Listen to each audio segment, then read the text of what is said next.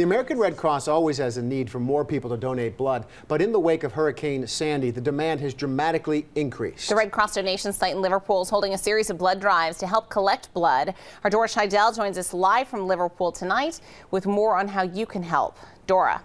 Good evening, Matt and Megan. Here at the Blood Donation Center in Liverpool, American Red Cross employees are putting in extra hours on Halloween in hopes that you'll stop by and help make up for the huge blood donation shortfall due to Sandy. The superstorm forced the cancellation of more than 200 blood drives in the Northeast, and the Red Cross expects even more cancellations while impacted areas deal with the storm's aftermath. But hopefully, Central New Yorkers will step up to the plate. Are you ready? I'm ready if you're ready. I'm ready. Do tell me you're ready. Joni Harris hasn't been able to donate blood for the past 2 years after getting shoulder surgery. They're always calling and asking because there is such a need on a regular basis. And it bothered me because I got good blood. But on Monday, her doctor cleared her, and she's thrilled to be able to help people again. Something that happens in your heart when you know that you're doing something that can be beneficial to somebody else. You know, when you look, for me personally, I look at what I have, and I have so much. There is even more of a need for blood donations after Superstorm Sandy forced the cancellation of more than 200 blood drives. And the need is immediate to make sure an adequate blood supply is available during a disaster. For whole blood, we're looking for O negative, O positive, A neg, B neg.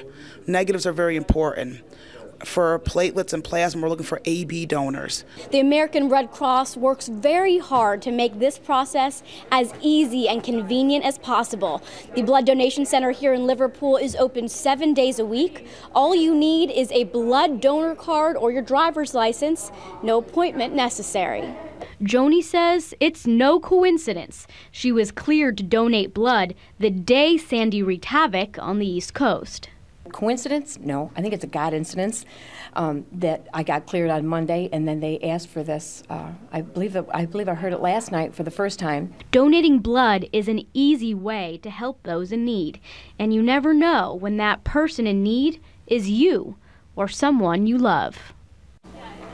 Now, the donation center here in Liverpool will be open until 8 o'clock tonight, and then they will be open again tomorrow and Friday from 7 a.m. until 2 p.m. And the Red Cross is not only looking for blood donations. If you have about 2 hours to spare, I'll tell you what you can donate to help a cancer patient coming up at 6. For now, reporting live at the Blood Donation Center in Liverpool, I'm Dora Scheidel. Matt, Megan, back to you.